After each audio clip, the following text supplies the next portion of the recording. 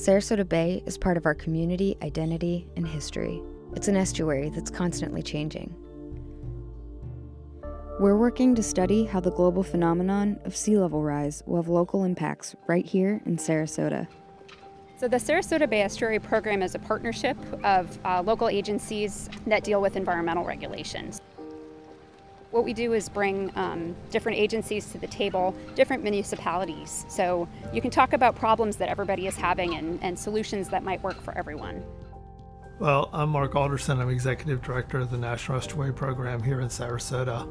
And we've been conducting a series of workshops in the community to just openly talk about the options for addressing climate change, compiling ideas, and also looking at vulnerability of our existing infrastructure.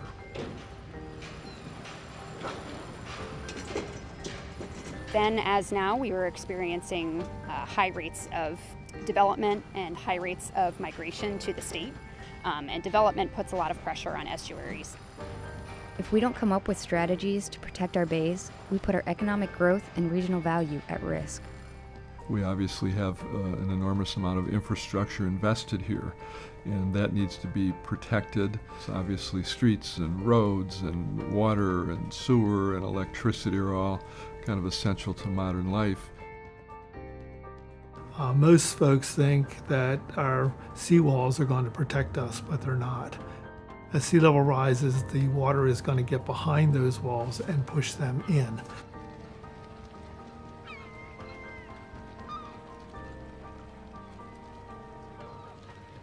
%80 of Sarasota Bay is hardened, which means that it's covered in bulkheads and seawalls. They make it difficult for aquatic life to survive along the shores of our bay.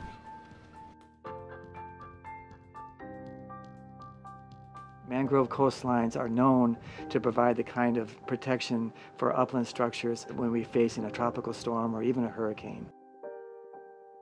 As the sea level comes up, they need to move inland. The propagules fall off and they reproduce behind themselves. And so this is how the migration works. And when they hit a seawall, there's nowhere for them to go, and they're going to die because of the increased water levels. Ocean acidification is the other carbon dioxide problem.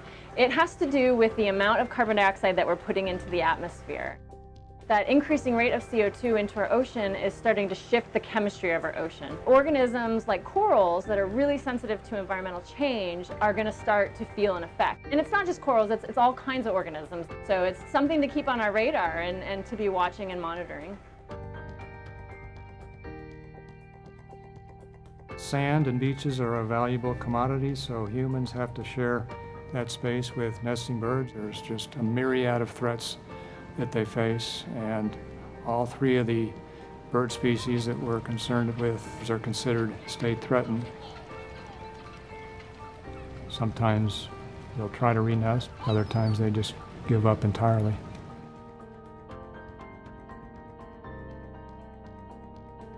What we're concerned about with sea level rise is we could see shoreline parks like this go completely underwater, which would be a loss of coastal habitat such as this Living Shoreline project, but also an opportunity for people to recreate by the bay. Sarasota Bay accounts for $11.8 billion to our local economy. This also includes 21,000 jobs, which accounts for $731 million in total earnings.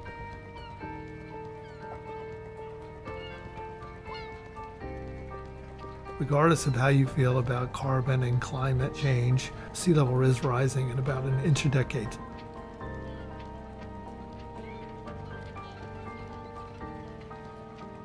The bay and the Gulf is really the center of why most people are here. It's about our quality of life here, and it's a big part of our mission as approved by our City Commission to do everything we can to protect and preserve and improve that environment.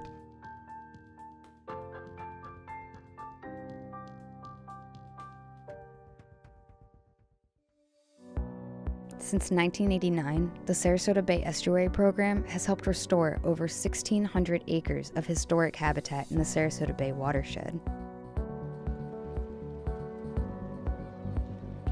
Robinson Preserve is a coastal habitat where we chose to do more restoration. and in our design gave the opportunity for that mangrove to continue to survive against rising sea levels.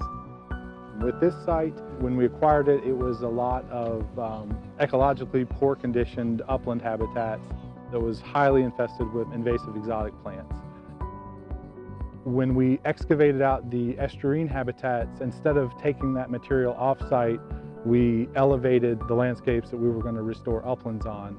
We're well known for our natural areas, and Robinson Preserve is a good example of that type of experience that is so valuable to people coming here to visit and to live.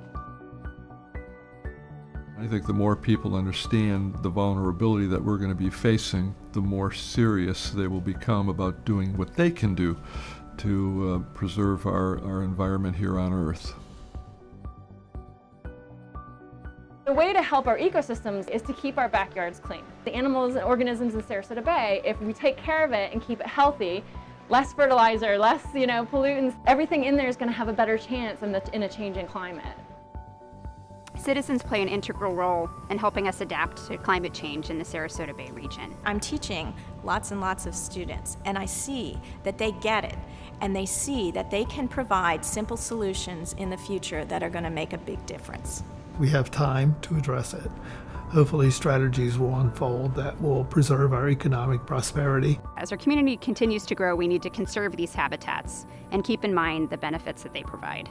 We have a lot of smart people here who can come up with ideas on how to tackle these challenges and see ultimately they're going to require some investment, and we need the public to be behind those investments. And the more we can do this from community to community, the farther we're going to advance and sort of hold our own against this enormous, really vital challenge.